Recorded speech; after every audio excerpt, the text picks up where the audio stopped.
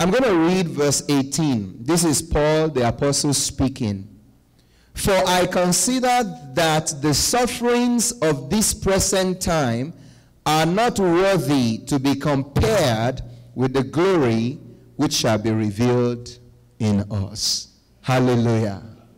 For I consider that the sufferings of this present time are not worthy to be compared with the glory which shall be revealed. Present suffering is a reality. Paul says there is suffering at the present moment, and it is a reality in our present life. Suffering was a reality to Apostle Paul himself.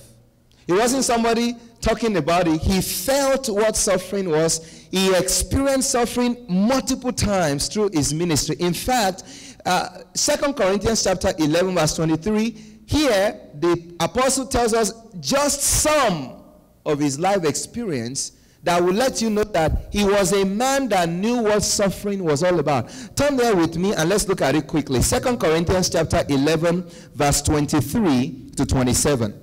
Are they ministers of Christ? I speak as a fool. I am more. This is Paul speaking. In labor, more abundant. In stripes, above measure. In prisons, more frequently. In debt, often. From the Jews, 5 times I received 40 stripes minus 1. 3 times I was beaten with rods. Once I was stoned. 3 times I was shipwrecked. A night and a day I have been in the deep. In journeys often. In perils of water. In perils of robbers, in perils of my own countrymen, in perils of the Gentiles, in perils in the city, in perils in the wilderness, in perils in the seas, in perils among false brethren, in weariness and toil, in sleeplessness often, in hunger and thirst, in fastings often, in cold and nakedness. How is that for experience of one man?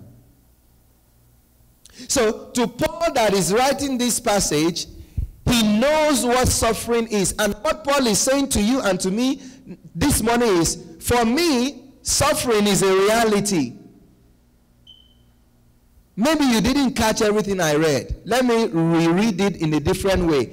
He was imprisoned many times. He was beaten with scourges, 39 lashes. This, if you have watched the Passion of Christ, and you see there where Jesus was being whipped, that is the most horrendous part of the movie that some people will close their eyes. 39 lashes. Paul said he had that 5 times in his lifetime. Now, these were beatings that some people will die while they are beating them. This man didn't die the first time. He didn't die the second time. He went through that 5 times. Can you imagine what his body will, what will be left of his body the first time? He said, I've been through it 5 times. Not only that, he was beaten with rod 3 times. He was stoned. He was shipwrecked. He was constantly in danger. He experienced sleeplessness, hunger, thirst, fasting, cold, nakedness. His life was always in his hand, always in danger, and he was a man of God. So suffering was a part of Apostle Paul's life. The first point I want you to get this morning is that, yes, the sufferings cannot be compared to what is coming. The suffering is going to be followed by glory. But the first thing is the suffering right now is for real. Suffering was a reality for early believers. Stephen was murdered. He was the first Christian to be put to death because of his faith. The Jerusalem church was scattered. Acts chapter 8 verse 1. Act 8 verse 1. Now Saul was consenting to his death, the death of Stephen. At that time, a great persecution arose against the church, which was at Jerusalem. And they were all scattered throughout the regions of Judah and Samaria, except the apostles. The early Christians knew exactly what suffering was. Can you imagine anything happening now and you have to flee your house at a moment's notice? They all fled for their life. Why? Because they are believers. They knew what suffering was. Apostle James was killed by King Herod. After that, he stretched forth his hand and imprisoned Peter. You're talking about suffering? Yes, they know it. What about? Suffering to the point of death. Acts chapter 12, verse 1 to 4. Now about that time, Herod the king stretched out his hand to harass some from the church. Then he killed James, the brother of John. It's one thing to suffer and still be alive. This man not only was apprehended, he was killed. Can you imagine what will have happened to the rest of the church? God forbid. Imagine somebody coming here and say, well, you all Christians, and like what happens outside, and then say, well, where is your pastor? I'm taking him. That's what happened to them. You say, well, God may never be, but it happened to the church. Where is God? Yeah, God was there. He was not satisfied with that. And verse 3, because he saw that it pleased the Jews, he proceeded further to seize Peter also. Now, it was during the days of the unleavened bread, so when he had arrested him, he put him in prison and delivered him to 4 squads of soldiers to keep him, intending to bring him before the people at Passover, after Passover, to kill him just like he killed James. So suffering was a reality to the people of God. Hebrews chapter 10, verse 32. Believers endured great persecutions. But recall the former days in which, after you were illuminated, you endured a great struggle with sufferings. And one more thing. See what Jesus said about the church of Smyrna. This will make you feel perplexed to a degree. Revelation chapter 2, verse 8 to 10. And to the angel of the church in Smyrna write, this thing says the first and the last, who was dead and came to life. This is Jesus himself speaking. I know your works, your tribulations and poverty, but you are rich. I know the blasphemy of those who say they are Jews and are not, but they are synagogues of Satan. Do not fear any of those things which you are about to what? Suffer. Indeed, the devil is about to throw some of you into prison that you may be tested, and you will have tribulation 10 days. 10 days is not literally 10 days. It means a time that is full. 10 always means full time, fullness of time. That's why you have 10 commandments. That's why there were 10 plagues in the land. It's just a figure of speech for you have tribulation for the fullness of time. That may be years. Be faithful until death, and I will give you the crown of life. Tribulation, pressure, suffering, hardship, difficulties, they were a reality to the Christians just as they are a reality to us today. Some of you listening to me, you are probably going through your own suffering right now. Some of you listening to me, you are probably going through your own tribulation. Some of you say, well, Pastor, thank God. I was going through it, but God has delivered me. Some of you are saying, well, Pastor, I just haven't experienced anything like that. Just wait a little while. It's still coming. None of us can escape it. For those going through it right now, they know exactly what I'm saying. For those going through some kind of pressure, or they have been going through some pressure before now, and they have been praying and they have been waiting on the Lord, they say, Pastor, I know exactly what you're talking about. And so it is a reality to you. It is, especially if you are a genuine Christian, it is a reality that we suffer in our walk with God. But you know what? God does not deny the reality of our sufferings. God doesn't deny it. That's why Paul says, I consider that the sufferings of right now, they cannot be compared to what is coming, but there is suffering right now. I want to tell you this morning, no matter what you may be going through, or no matter what you have gone through, or no matter what is going to come your way, even as a child of God, you do not and you must not despair. You know why? Because there is another reality. As real as your sufferings may be, as real as your pain may be, as real as your pressure may be, listen to what the Bible says. The Bible says there is another thing that will still be real, even more real, and that is glory. Hallelujah. The glory that is coming is more real than the pressure you are under right now. The glory that is coming, if God be God and we know his work cannot lie, he says, I want you to know, if you are my child, if you serve me, the glory that is coming will be more real than the problems that you have faced. Hallelujah. Romans chapter 8 verse 18. I consider that the sufferings of this present time are not worthy to be compared with the glory which shall be revealed in us. What is the glory that is coming?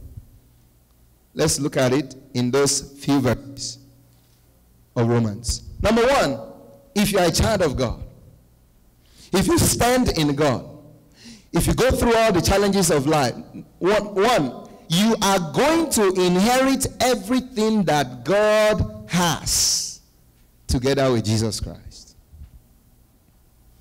No matter what you don't have right now, or whatever you may have lost, the Bible is telling us that hang on and hold on, because the glory that is coming will bring an inheritance to you like nothing on earth that you may be desiring and not have. Look at it, verse 16 and 17. The Spirit, Romans chapter 8, 16 and 17. The Spirit himself bears witness with our spirit that we are children of God. And if children, then heirs.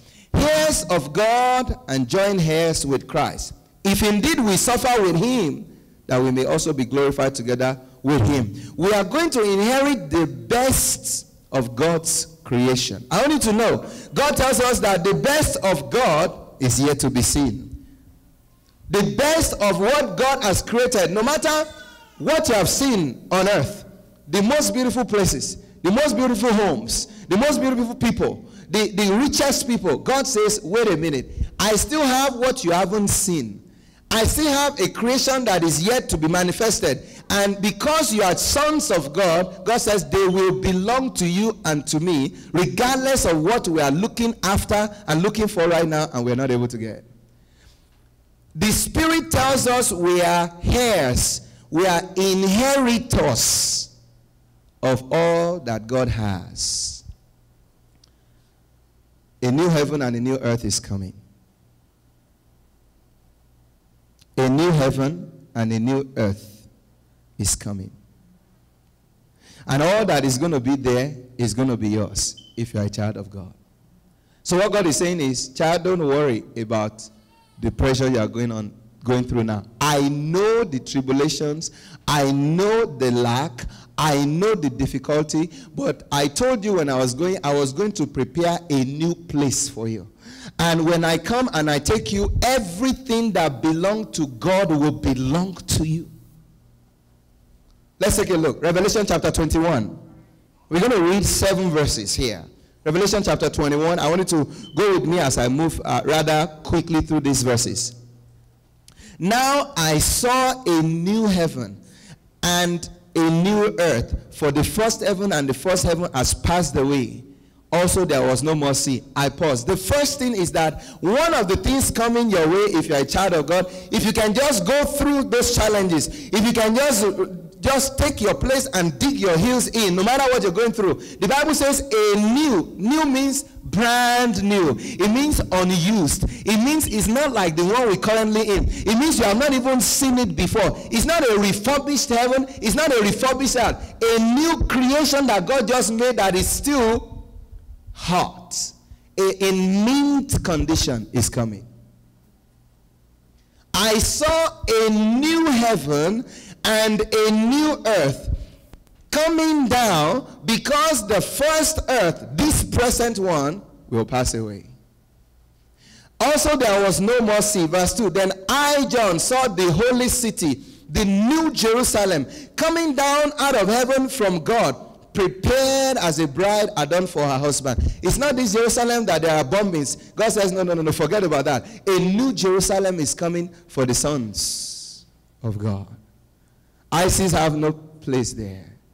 All the problems that are on earth have no place there. That's why Paul is saying, the glory that is coming for us, there's no way I'm going to compare the suffering that is present with that. There is no way. Now, let's keep reading. And I heard a loud voice from heaven saying, behold, the tabernacle of God is with men, and he will dwell with them, and they shall be his people. God himself will be with them and be their God. You know what? The Bible says part of our inheritance is God, not somebody that looks like God. God that you cannot see in that new heaven is going to be with us. He he himself, not an angel. Now, when somebody sleeps and says, well, I had a dream and in my vision I saw an angel and I was so scared. God says, forget about that. What I have in stock for all children of God is I will be with you in that new heaven and a new earth. The Bible says he will be our God, and God will wipe away every tear from their eyes. There shall be no more death, there will be no more sorrow, there will be no more crime, there shall be no more pain, for the former things have passed away. Then he who sat on the throne said, behold, I make all things brand new. That is what God has planned if you are his child. And so that's why it says, don't worry, hang on there, stick to it. Whatever challenges you are going through, don't worry about that, because I have gone to create a brand new heaven and a brand new earth. There will be nothing called sorrow. There's nothing called disappointment. There's nothing called prayer. We don't need prayer anymore. Not to talk of prayer that have not been answered. You don't even need prayer, because God is going to be right there. There will be no more sickness. There will be no more debt. There is no mortgage to pay. There is no car notes to pay. There is no insurance to get. There is nothing like that. A new heaven and a new earth is coming. That's why Paul said, the suffering I'm going through, I've been shipwrecked, I've been beaten, I've been stoned. I will never compare that with the glory that is coming. Hallelujah. Verse 5, then he who sat on the throne said, behold, I make all things new. And he said to me, write for these words are true and faithful. And he said to me, it is done. I am the Alpha and Omega, the beginning and the end. I will give of the foundation of the water of life freely to him who thirsts. He who overcomes shall inherit how many things? If you're looking. How many things? That's why I said, whatever you don't have now, don't let that kill you. Because you are going to inherit. It's like right now somebody tells you you are the lost son or lost daughter of the richest man in the world. You'll be so happy because no, God says no. You're going to inherit. All things are going to be yours for eternity. But they are not going to be old, raggedy things. When you buy a house and somebody has lived in there for 10 years, or even if you build your own house and the hand and the fingerprint of all the builders are there, God says, no. It's going to be the ones made from heaven. You're going to inherit all things. All things. And I will be what? I will be his God, and he shall be my son. That is the glory that is coming if you are a child of God. So Paul was not out of his mind when he was going through the sufferings, because all he was doing is, he said, I know this is just like you're preparing for those board exams, or you're preparing to, go through your education, become a doctor or become a lawyer or whatever, and you're going through all the difficulties, because after that is either money is coming or money and prestige is coming. You don't mind to pay the price, because at the end they call you surgeon this, or they call you, doctor this, or they call you lawyer this, whatever. You say, well, I'm going to go through the sleepless nights because money and prestige is coming. That's why God is saying, if you're a child of God, yes, there is suffering now, it's a reality, but go through it because there is glory at the end of it. You're going to inherit all things. So what is it that you're going through? That you're saying, well, God hasn't answered this prayer. God is not doing this for me. God is not doing that for me. God said, reality is that my people go through suffering. Did Jesus not go through suffering? The Bible says Jesus went through suffering, but he endured it because, after the suffering, his name will be the only name above all names. So he said, I'm going to go through the cross because he will be exalted. He said, you follow Jesus in your sufferings. Don't let anybody tell you that once you become a Christian, there is not going to be suffering. It's a lie. It's not what the Bible says. Now, that doesn't mean we should be looking for suffering all over the place. No, we are told to pray. God, deliver us from temptation, deliver us from the devil. End the suffering. We must pray that God should end it. But that is our responsibility. It is God's decision to end it at whatever time he wants to end it, because he says it is part of the package. But what I want you to know is whether I end it soon or I end it later, there is glory that will not end for you if you can just make it to the side of glory. He said, he that overcomes what? The present suffering. What happened to he that doesn't overcome the present suffering? And they miss out on all things and they lose all things. So if you're going through and you're a child of God, God said, I wrote to you in my letter, you have to overcome first. Because only if you can overcome, all things are going to be yours. The new heaven is going to be yours. The new earth is going to be yours. Matthew chapter 25 verse 34. Look at what Jesus says. Then the king will say to those on his right hand, that's me and you, come, you blessed of my Father. Inherit the leftover of the Gentiles. Is that what it says? Inherit what? Inherit the kingdom prepared for you. From when? From the foundation of the world. If you are a believer, there is a kingdom waiting for you. Christianity is just not coming to church so you can be a good person. Well, that's good. But God says, open your mind. It's greater than that. I prepare a kingdom for you. Even though you are going through suffering now, the glory is a reality. God cannot lie. It is the devil that lies to us. It's the devil that tells us, well, look at all that you're going through. If God really, really, really loves you, you think he's going to allow you to go through it, it's because he doesn't want you to realize what God has said about what has been prepared for you. Number 2, after inheriting all things, we are going to be glorified together with Jesus. Now, this blows my mind.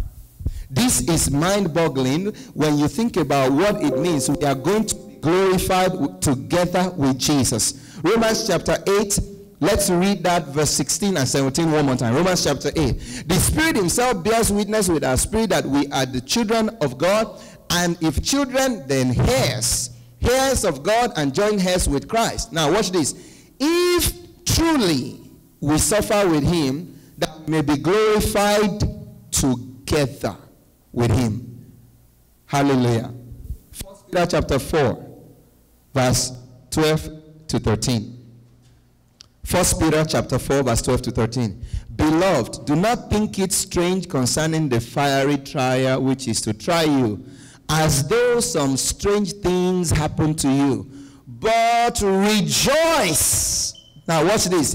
To the extent that you partake of Christ's sufferings, that when his glory is revealed, you may also be glad with exceeding joy. What the scripture is saying is that if you are a partaker of his suffering, for sure you're going to be a partaker of his glory.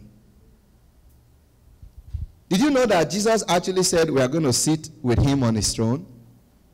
Now, I'm not making this up. Jesus said, if you are a believer, if he grants you the grace to overcome, part of the goodies, part of the dividends is you are going to sit with Christ on his throne. Let me show it to you. Revelation chapter 3, verse 21. Revelation 3:21. Let's read it together. To him who fails. Is that what it says? No. Overcome what? The present suffering. I will grant to do what? Sit with me. Do you believe it? That's what Jesus said. No. When I think about it, I've read this before and I'm like, is Jesus really just exaggerating here? I'm going to sit with him on his throne. Me? That's what he said. To him who overcomes, I will grant to sit with me on my throne, as I also overcame and sat down with my Father on his throne. What can you compare with that? So you're going through some headaches now. Jesus says, don't worry. Don't you see what I said I'm going to do for you? Everybody is passing you by right now and they say, well, see you later. Look at my tail light. Jesus says, don't worry yourself about that. If you overcome your challenges, if you stick to what I allow you to go through, you get to sit with me and rule on my throne. That is the glory. That is the glory. So what is it that you're going through? It cannot be compared with the glory that God has before you. That is all the more reason you have to overcome. The devil wants you to give out and give in and give up and quit so you can lose what is ahead of you. The devil wants to tell you that God doesn't love you. The devil wants to tell you that, well, the Bible is not true, because if it was true, God would have delivered me from all my problems the very day I started calling. And God says, no. You go back through the scripture. Go back there. I haven't changed. Did Abraham not have any problem? Oh, yes. Not only was his wife barren for years, he had family crisis. Because while he was waiting for God, he made some mistakes. He took the wrong step, and now he had a mess on his hand on top of what he already had on his hand. You think it was easy for Abraham to look at Hagar and say, well, you and the only child that ever came out of my body, God said you need to go. Because that's not the plan of God. So, problems, they had their own share. Isaac's wife was barren for 20 years. 20 years. He was praying. Isaac. Look at Jacob. You don't even want to start with him. For 21 years, he was a fugitive to his own brother from home. He was living in a foreign land. He went through problem after problem. He got to Laban, and Laban was just manipulating him over and over and over, and he was praying, God, but you said, I'm a child of covenant. I'm carrying the blessing of Abraham. Is this what the blessing of Abraham looks like?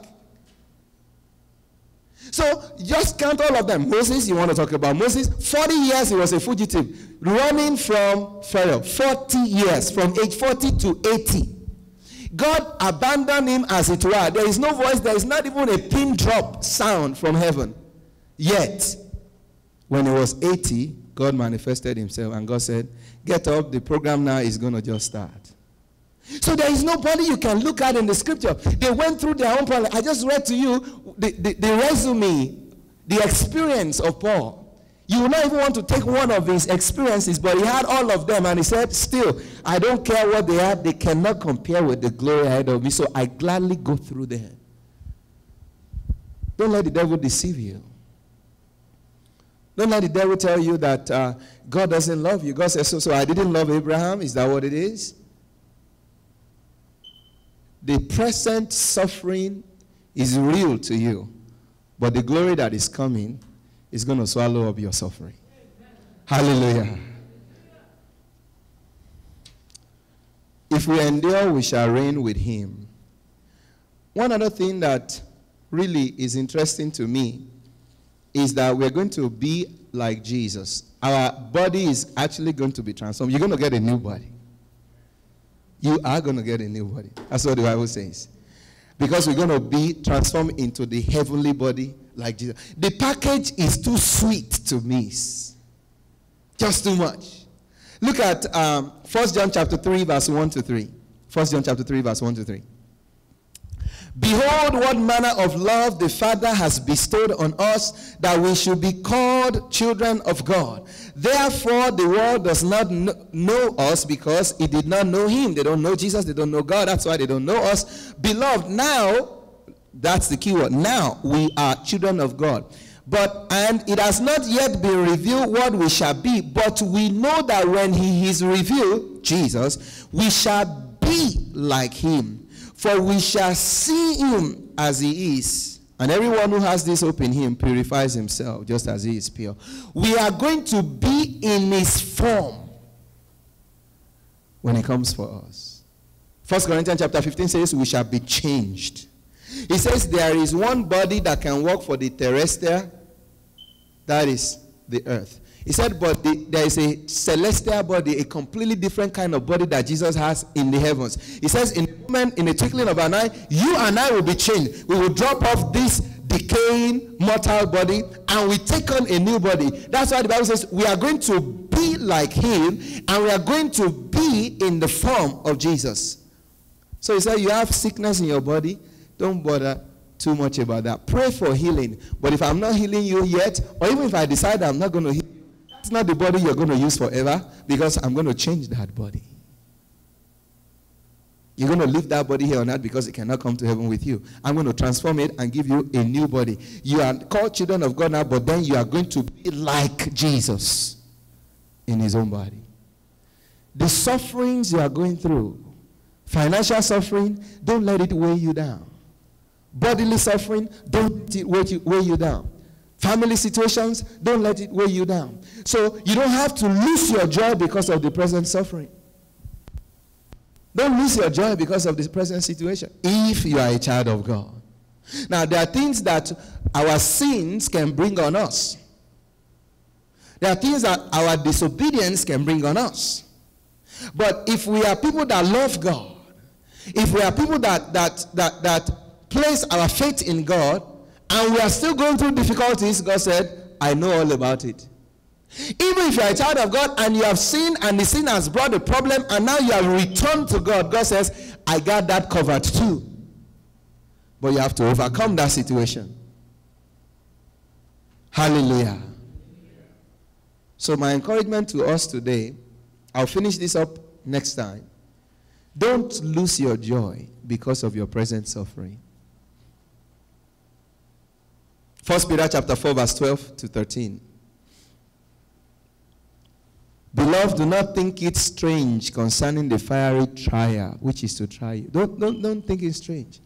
My family is not all together, but Lord, I serve you. God says, don't let that be strange to you. Other people have seen it. Lord, but I pay my tithe, but my finance is nothing to write home about. He said, don't think it as if it's a strange thing. Quit thinking about it as if it's strange. Do not think it's strange about the trial, the fiery trial that will try you as though some strange things happen to you. That's what the devil is telling you, but God says it's not strange. But rejoice to the extent that you partake of Christ's sufferings, that when his glory is revealed, you may also be glad with exceeding joy. 2 Corinthians chapter 4 verse 16. Therefore we do not lose heart. Don't lose heart. Even though our outward man is perishing, yet the inward man is being renewed day by day. For our light affliction, which is but for a moment, is working for us a far more exceeding and eternal weight of glory. Second thing I'm going to mention, not only should you not lose your joy, resist the devil. Don't let the devil lie to you. So what the devil likes to do is, God doesn't love you. If he loves you, there is no way he's going to allow this to happen to you. It's a lie of the devil. And God says, resist him. 1 Peter chapter 5 verse 9.